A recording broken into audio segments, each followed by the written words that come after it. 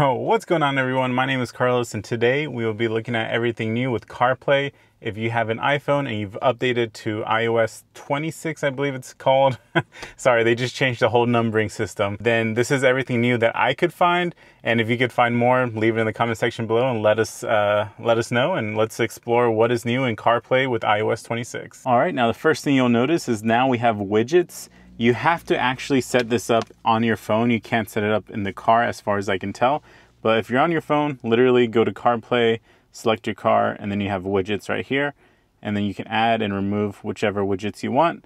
And again, if you don't know this, you can actually customize the placements of the apps in your phone. So everything's under the settings in the phone. But yeah, these are widgets. You can make it look nice with a calendar, weather. You can have your music. You can have photos. That's Amanda. Shout out to Amanda. So yeah, you can just kind of customize these however you want. You can even turn off your lights. So using the home app. And yeah, this is how I'm customized. But again, once you swipe over, then you get your normal home page. And you swipe over again, then you get your normal apps. The other thing that's new, as you can tell, maybe with the apps are very clear. You can actually customize these apps to either be clear, light mode, or dark mode down here in the settings. So here under settings, you can actually customize icons. You can make them look like glass. You can go to dark mode here, or you can go to the default mode. And in dark mode, you can either always allow, or you can put it on auto. So once it gets dark, it'll automatically change to dark mode. So we'll go ahead and leave it on auto for now. Now, as you can tell, with the new iOS 26 CarPlay, everything looks a little more like, I want to say smaller, but I guess more redefined. Like it's more, I guess, nicer looking. But if you want to go back to having like larger icons, especially here in the home menu, you might have saw that I made a little reel about this. But basically, if you turn off Smart Display Zoom, it'll refresh. And now everything's bigger. You can actually see it. And the icons here are a lot bigger, so you can actually touch it a lot easier. And the icons here as well are bigger. So if you like it like this, just make sure that setting is turned off. If you don't mind having it a little more smaller and fine, then you can turn that on. Another new thing in the settings menu is now you have live activities. You can turn that on or off. This is good for sports. This is good for, I guess, if you're waiting for something, like if you ordered something, show you the live activity. So basically any apps that use live activities and support CarPlay will show up in the main menu here. Now, besides the widgets and the new settings, you kind of have this new glassy look. It's all part of the iOS 26 look. And on top of that, you kind of have a redesigned menus. So this is messages, just your normal text messages, and everything's a little more floaty. There really isn't a like, I don't know, you have these lines here that kind of separates the messages, but other than that, everything is just kind of just there. Music is also looking a little bit different. So now you have this little menu bar here and everything just kind of floating. This looks a little bit cleaner. I feel like the messages kind of just look random, but the music app definitely does look cleaner. Radio, and as you can see, the little thing moves just like in iOS 26. So everything's very much based off iOS 26. And yeah, everything is looking good. We can go back home.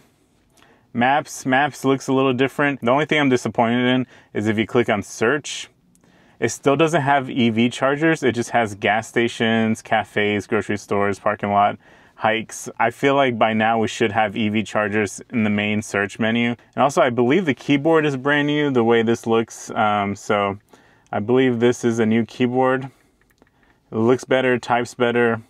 Everything about that is better. So redesign keyboard, redesign maps, redesign messages, music. Another cool thing you can do is when you go to messages, and let's see what Daniel has to say. Daniel sent a skull emoji. Would you like to reply?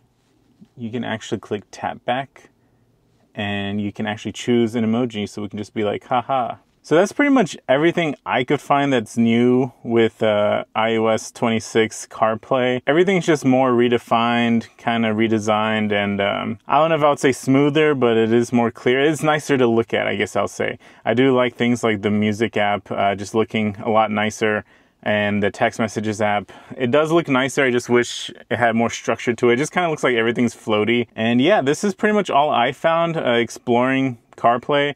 If anybody else has any tips or anything else new with iOS 26, please let me know. But this is everything I could find with the new CarPlay on iOS 26. Also, bonus note, I do use WhatsApp a lot, and my girlfriend does text me in Spanish. They have now updated the audio for the Spanish-speaking text lady. So before it was very heavy Spain accent.